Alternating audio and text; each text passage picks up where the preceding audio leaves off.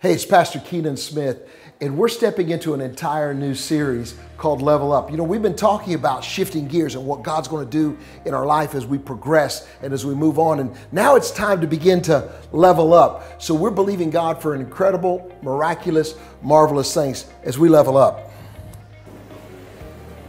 In Luke chapter 17, Jesus is talking to his disciples, and he said that when you forgive somebody, forgive them even 7 times if it's in one day. And then his disciples said, Lord, increase our faith. And Jesus said something absolutely miraculous. He said, if you had the faith the size of a mustard seed, you're already leveling up. You're already leveling up, because then you can say to that tree, be uprooted and cast into the sea, to that mountain, be removed. And God will do absolutely incredible things. So what we're doing, we're leveling up.